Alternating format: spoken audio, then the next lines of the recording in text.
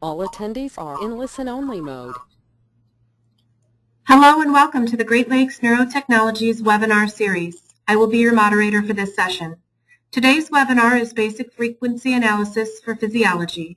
As a reminder, if you have any questions during the session, please type them in the questions box on your screen. I will compile the questions and ask them to the presenter at the end of the presentation. With that, I'd like to introduce Dr. Chris Williams, Senior Biomedical Research Engineer, who will be presenting today. Thank you, Lisa. So if we toss out the term physiological signals, three good examples that come to mind are ECG, EMG, and EEG. All are bioelectric signals generated by the body's excitable tissues. The goal for today is to briefly introduce relevant topics from sampling theory, as well as basic techniques for analyzing these signals in the frequency domain and applying digital filters. One of the earlier webinars gave a general introduction to the data acquisition process. The BioRadio can be used on the front end to acquire signals. Today we'll discuss some important parameters to consider when you're doing the acquisition, and then what you can do once you've collected the signals. In order to analyze a signal on a computer, you have to convert it from an analog or continuous signal into a digital or discrete signal that a computer can store. This process is called sampling. And what happens is that the continuous signal is stored every t seconds. This gives us what is called a sampling frequency, which is the inverse of the sampling interval t.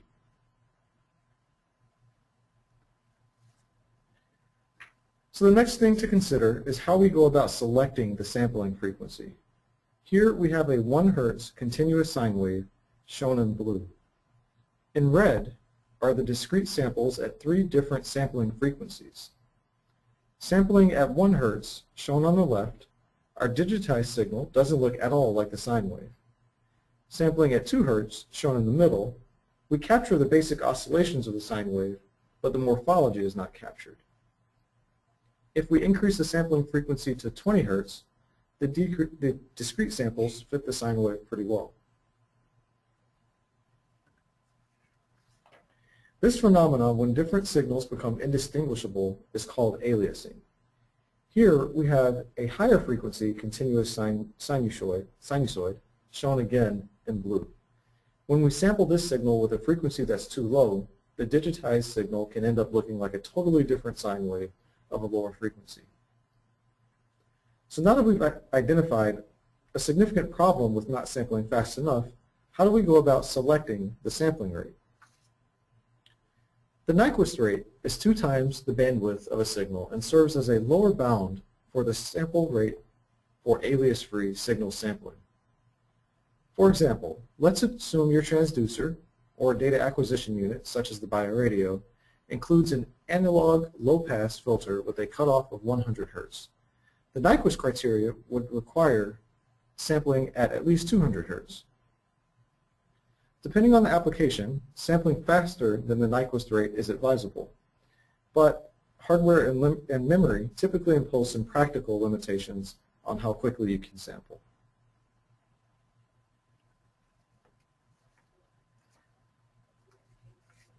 Once we have our signals recorded, we have a lot of options for analyzing them. We can learn a lot about the signals by plotting them and visualizing them in the time domain. But sometimes, frequency analysis allows us to learn additional information. So let's introduce a few more concepts. If we focus on the left side of this slide, we have an arbitrary signal x that is a sum of 2 different sine waves of different frequencies and amplitudes. Looking at it, we can probably estimate the frequencies and amplitudes of these sine waves. But using an operation called the Fourier transform, we can look at x as a function of frequency rather than as a function of time.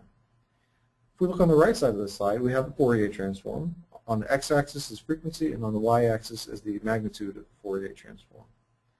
Here it's very obvious that the signal has 2 components, one at 5 Hz and one at 20 Hz, indicated by peaks in the frequency spectrum. The ratio of the amplitudes of these peaks can even tell us about the relative amplitudes of these signals in the time domain. Digital filters are a good concept to introduce in the frequency domain. They can be used to remove unwanted noise and artifacts. There are several categories, such as low-pass filters, which pass the lower frequencies and reject or attenuate higher frequencies. High-pass filters are sort of the opposite in that they pass the higher frequencies and attenuate the lower frequencies. Bandpass filters pass a range of frequencies, and bandstop or notch filters attenuate a specified range of frequencies, passing signals above and below these cutoffs. All of these filters are parameterized by cutoff frequencies, which define the pass and stop bands, as well as a filter order, which defines how quickly the filter transitions from the pass band to the stop band.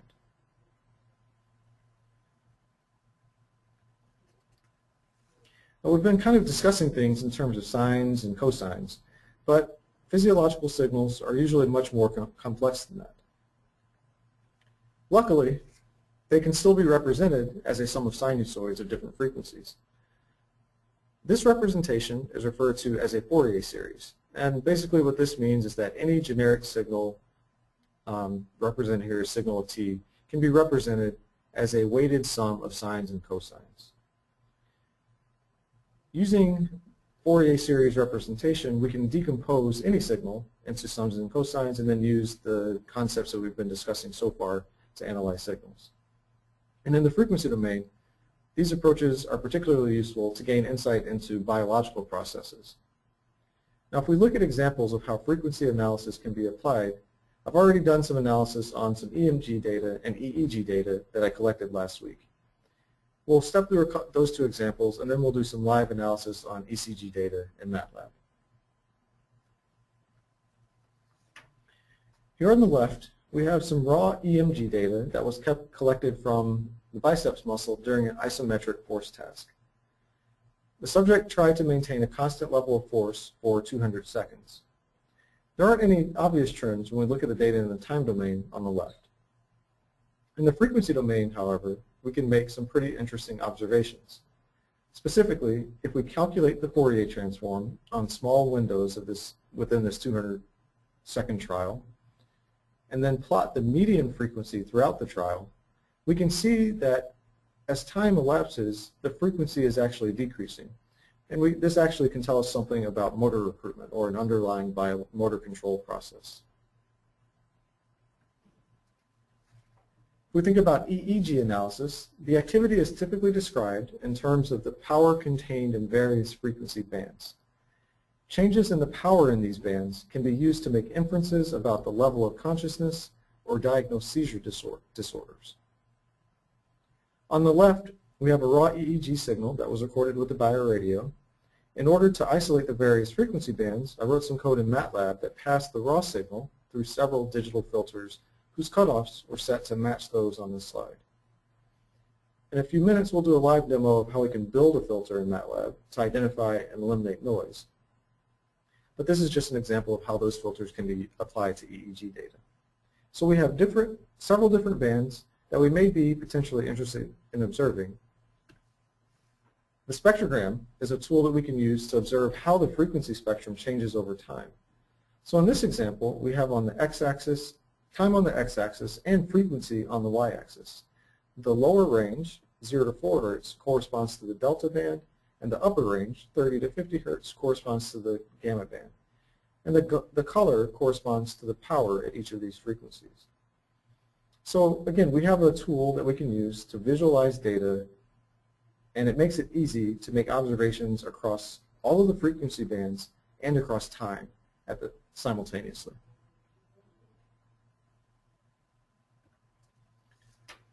So now we'll try to do a live demonstration of how you can apply some of the concepts we've discussed. I'll show you the BioRadio and how it can be used to capture ECG data through the BioCapture software package. And then we'll do some additional processing in MATLAB. So the BioRadio is a data acquisition device that has 8 differential and programmable channels. It communicates with a Bluetooth receiver about the size of a flash drive and has a transmission range of about 100 feet. The BioCapture software package makes it really easy to interface with the BioRadio and export that data to CSV files. The BioCapture package can also do real-time Fourier transforms and some digital filtering. But again, we'll do a kind of a slightly more interactive demo in MATLAB to build our own filter. So if I step over, so here's what the BioRadio actually looks like.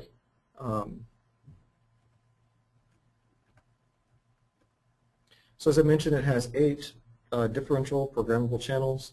For this demo, I'm going to use channel 1 to do a 1-lead ECG, kind of like as shown on the diagram on the slide. So under my shirt, I have 2 leads with snap connectors connected to the right and left side of my chest, and then I have a ground electrode connected to my hip bone. This is the BioCapture package, so we can use it to connect and interface with the BioRadio. The BioRadio can be programmed to acquire a number of different types of biopotentials, so including EEG, EMG, and EOG, as well as some other relevant signals and motion data. So we already have it connected, so if we start acquisition and adjust the y-axis a bit,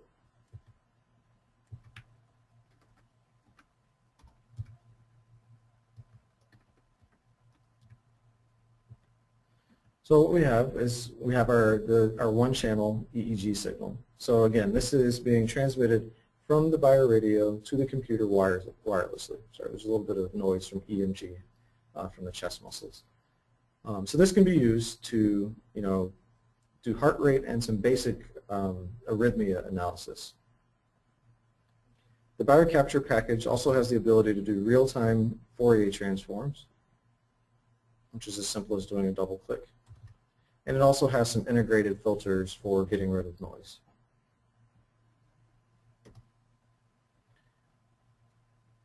Now I have some pre-recorded data in MATLAB that's already stored in a MATLAB format. So it's easy to export data from BioCapture from BioCapture into CSV files, and then these are easily loadable into MATLAB. So if I load this data, I have a noisy ECG signal and a time vector. So let's plot that. Okay. So what we have is an ECG signal that's been corrupted by 60 Hz noise. So we can maybe still pick out some of the QRS complexes, and maybe we'd be able to estimate the heart rate, but there's not a whole lot else that we'll be able to do in the time domain. So we might be interested in trying to get rid of a lot of this noise. One way that we can do that, or a first step, may be to look at the Fourier transform. So in MATLAB, the command FFT calculates the Fourier transform using the fast Fourier transform, which is a computationally efficient algorithm for estimating the Fourier transform. And I also use the absolute value to take the magnitude of that. In order to plot it, we want to generate a frequency vector, and then we'll actually look at this signal in the frequency domain.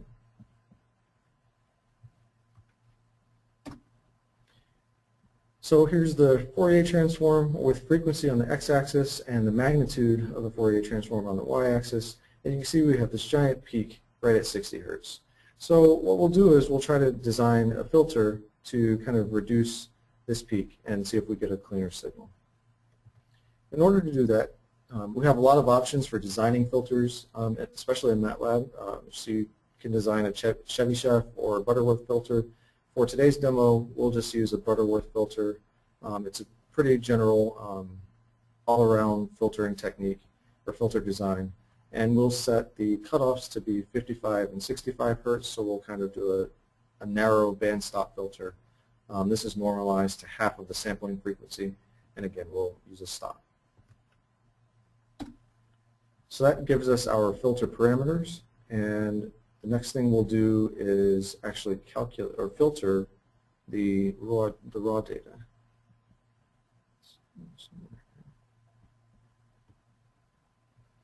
So the filter function applies the filter using the coefficients we just defined to our original vector.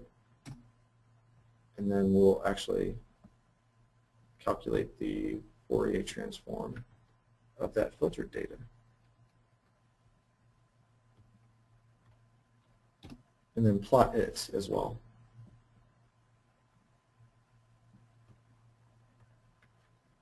Okay. So we'll bring up that previous figure for comparison. So on the left, we have our original Fourier transform where we had that giant peak at 60 hertz, which was representative of 60 hertz electrical noise. On the right, we have the same signal after it's been filtered, and you notice that there isn't a peak at 60 hertz, so we were able to successfully filter out that noise. If we go back to the time domain and plot the signal, we can now actually see the QRS complex as well as the P and T waves. So we're able to maybe do some morphology analysis on this and do some more advanced analysis.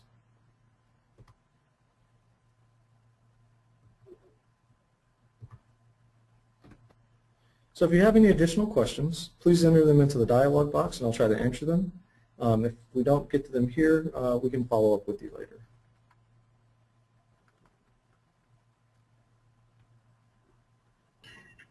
Okay, we do have a couple of questions. Number one, are there ways to do frequency analysis without MATLAB? Yes, there are. So if you want to build up a custom solution, one way to do that might be to use C or Java or one of the other well-known, well-established programming languages.